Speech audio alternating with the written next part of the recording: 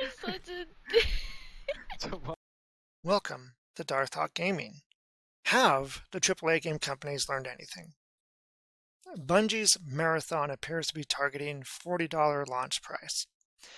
Marathon is an upcoming player versus player extraction shooter originally revealed in May 2023. Sources have reportedly spoken to the Game Post about the upcoming title and that they're considering a $40 launch price for Marathon.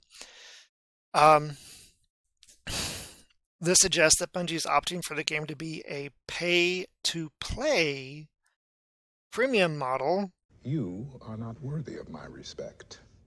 You are not a god. You are simply bad product.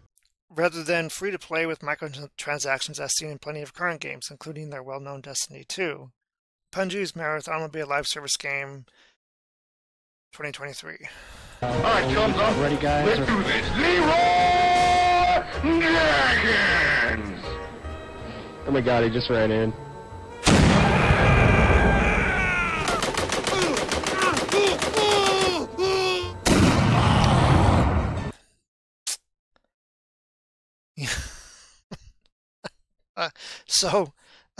Okay. So, Conquered just, seriously, it's like it came out and the dinosaur killing asteroid smacked into it. and then they're like, oh, well, you know, let's just throw another one out there. But this time, we're going to make it pay to play. Not just any pay to play. It's going to be a premium pay to play model. It's like, what the...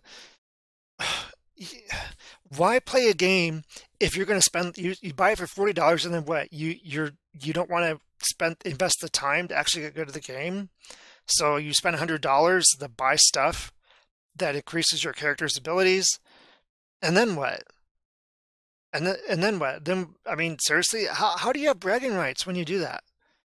That's like cheating on a test at high school and coming home and saying, hey, I got an A, when you copied the smart kid's homework. And you don't know anything. I don't understand how. I don't understand it.